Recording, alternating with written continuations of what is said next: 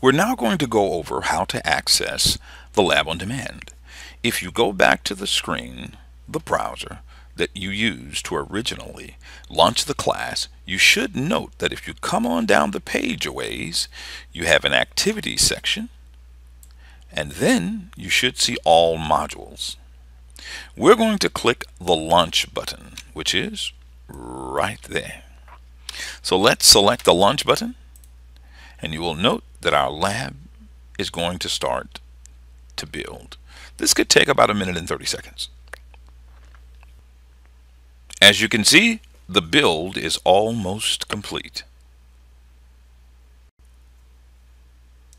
And upon its completion, look at this. We're at a server. Now, if you will follow the red squiggly, you'll notice that at present, we're using MIA DC1. We're going to switch to the second machine, which is MIA SQL, and we will do that by left-clicking the block associated with that machine.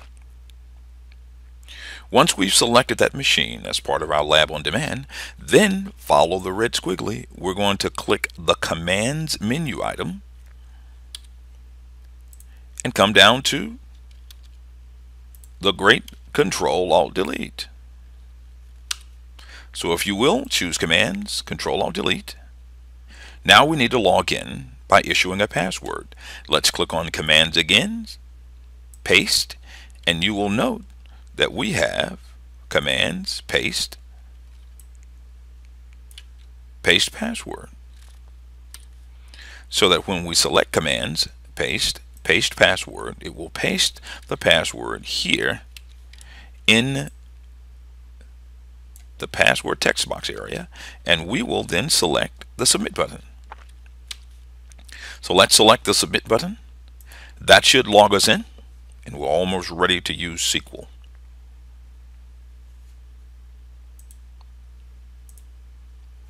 I'm going to maximize the screen.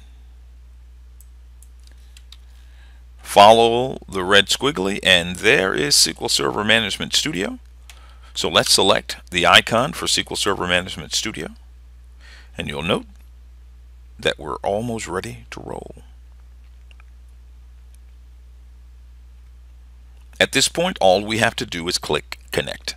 So let's click Connect. And we're in SQL, and we are ready to start querying.